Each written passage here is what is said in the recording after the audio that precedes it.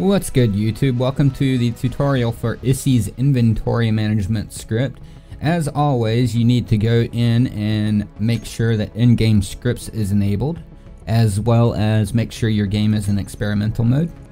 For these purposes, I'm going to create a creative world to show things easier.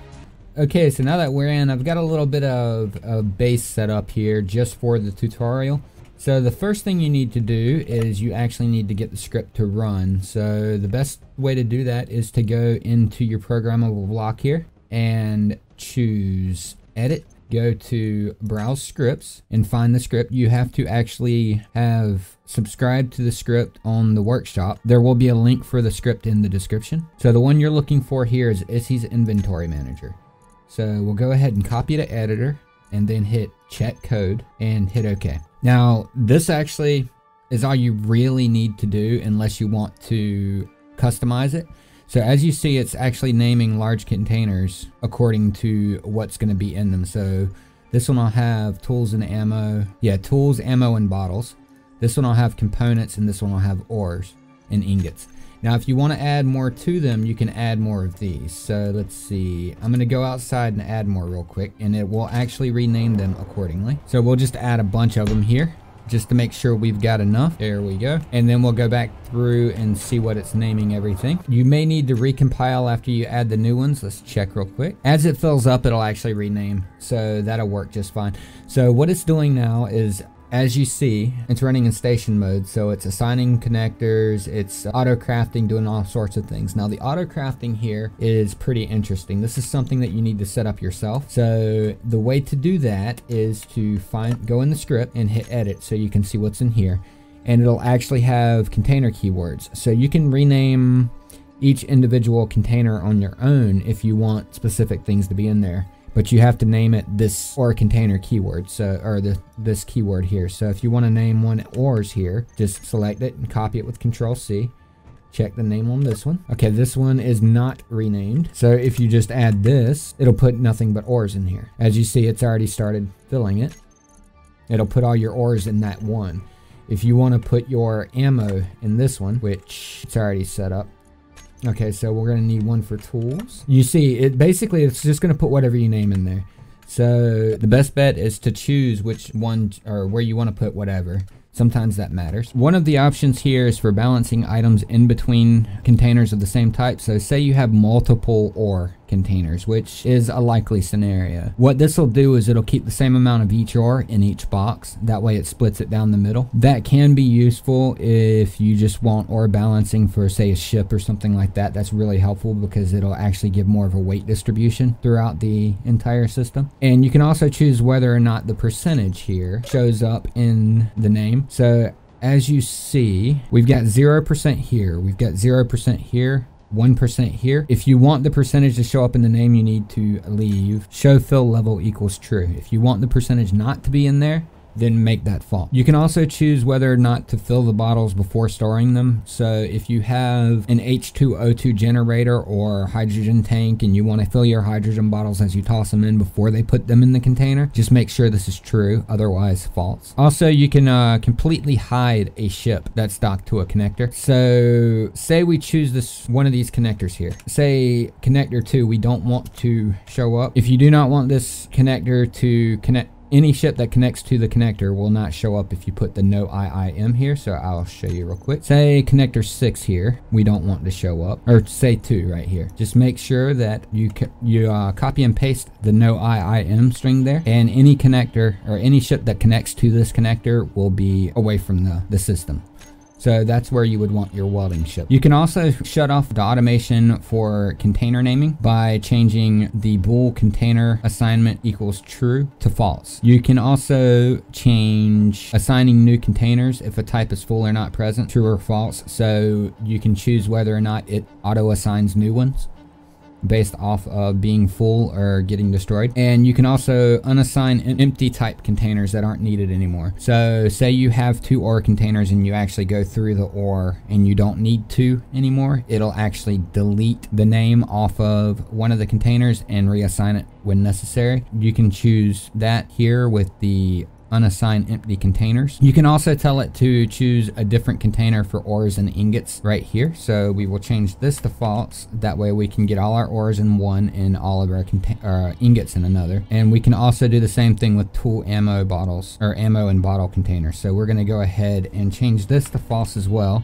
That way we will have a separate container for everything. And here's the big deal right here, the auto crafting. Now the first thing you have to do if you want to make the auto crafting work is you need an LCD. And you can choose multiple LCDs for it. So we want to use 2 or 3 of these right here for auto crafting. So we're going to choose this one first. I hit K while on there, and we will change that, add in LCD auto crafting here, and we will choose 4 here as well, but we're going to change the name to 2 here. That way it shows 2 of them for auto craft. So what happens here is, okay, say we choose to make 1 of every item here. As you see, it's moving things around based off of what it's got as well. That's pretty interesting when you think about it. Okay, so you'll see current and wanted here. So basically, if we decide, oh, well, I want to have, say, 100 large tubes, we'll just hit F on one of the auto crafting LCDs, and then we can type in the number that we want here. Oh, we want 1,000 metal grids. We want 1,000 motors, 100 superconductors, and 1,000 thrust components. By changing these numbers here, it tells it that this is how much we want. This is how much it has. So it will actually auto craft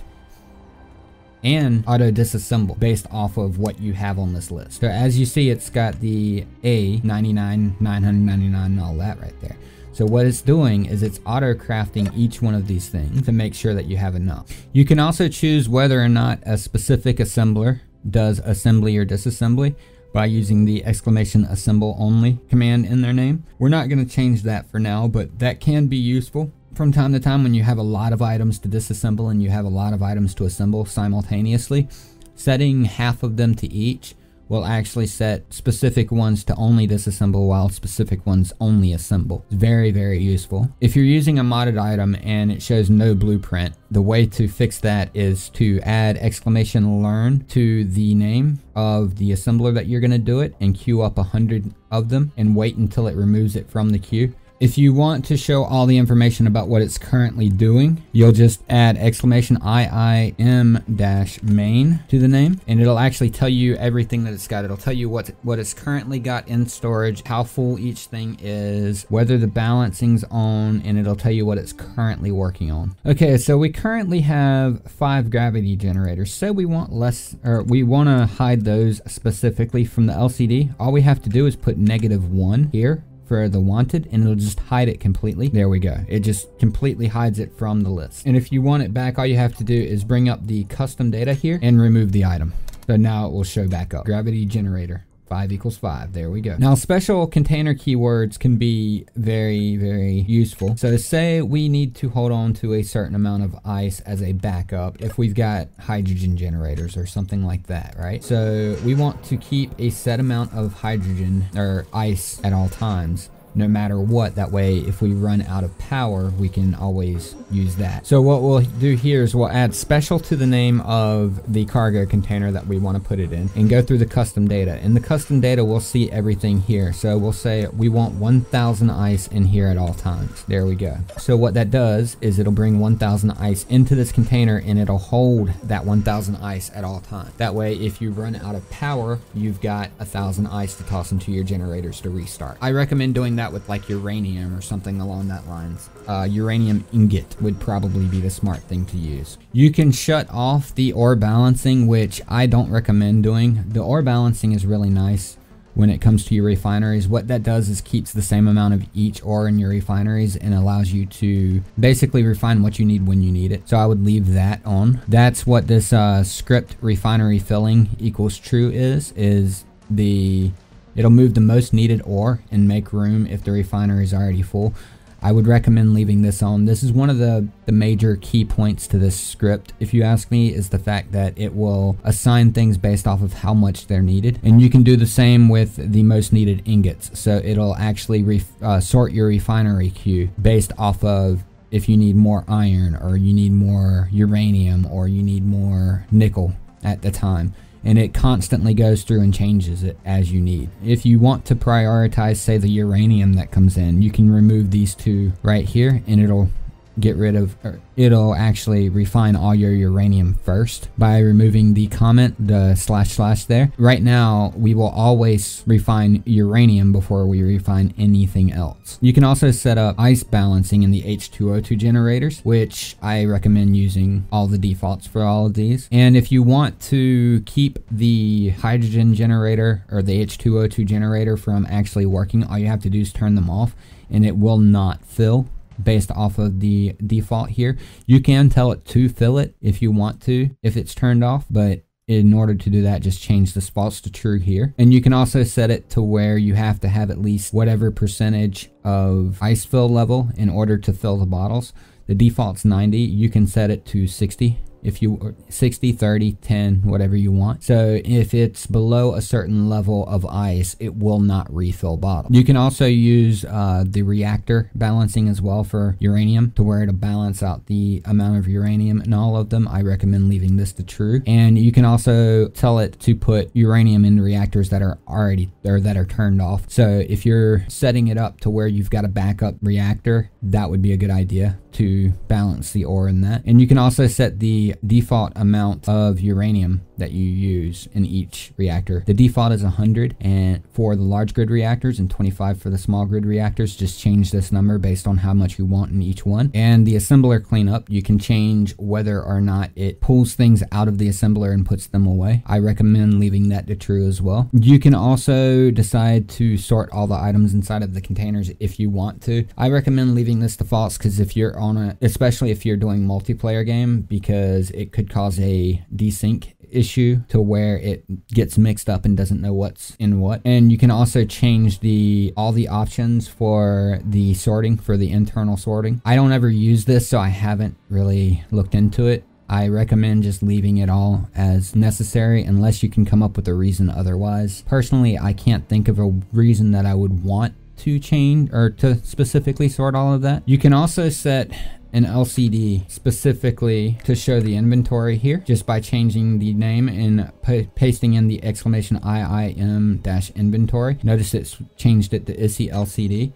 So now it's actually showing us the inventory right here. So we can decide what we want here. So say we want to see the inventory of our components. We go into the custom data here of the inventory or of the LCD and we'll type in component 100,000 here. Now what that's doing is it's actually showing you each individual component and how much of it you have, saying you want 100,000. So if you max out at 100,000 components, you'll do it this way. You can add multiple ones for the same items to where it doesn't scroll and it'll just go through the different lists as well. The options are all in the script under that heading. You can also choose one LCD specifically for warnings and for performance. We're going to do warnings first. So by adding the exclamation IIM-warnings here, it will show us all of the warnings right here. It says no problems detected. We can also choose to show the performance with the exclamation IIM-performance tag. So there you go. It shows you all your performance information, tells you what it's doing, how many instructions it's doing, and all of that fun stuff, and shows you how many instructions per method it's using. So that's all your performance data. And then there's the settings for enthusiasts, which I don't recommend messing with at all unless you're a scripter yourself. And if you're a scripter, you're probably not watching a tutorial on getting a script to work. If you are, kudos. But it'll allow you to change a couple different things here where we can exclude the welders or grinders from sorting. If you have a huge welder or grinder wall, actually I should probably be using this in my pirate episodes. I think that's probably why it's not working. This is like if you have a huge grinder pit or welding pit. You can also tell it to make sure before it tries to pull anything from an inventory. So if you get such and such not connected, you can get rid of that by changing this right here, connection check, to true. That can be useful actually. It'll keep things from getting locked up. I've had that happen before. And it'll also allow you to tag it for no conveyor as well. That'll tell you this doesn't have a conveyor connection. It's really useful if you're trying to figure out what is and is not connected at a glance. And you can also use exclamation manual if you want to specifically use a machine manually. So say, oh, we need to do something specific. We want to take this guy here and make him a manual machine. We just type exclamation manual to the name, and then it'll stop dealing with this. And you can actually produce as you want to. So we could cancel all this out and it will not redo. So then we can manually do items. So that covers Issy's inventory manager. I will be doing tutorials for his other scripts as well coming up soon over the next few weeks. Thank you for watching the video all the way through. If you haven't already, please drop a like to let me know that you did. Also, since you made it all the way through, how about thinking about subscribing and helping us reach our goal of 1,000 subscribers? If you like what you saw and you want to see more, click one of the videos on your screen now. Thank you. Have a nice day.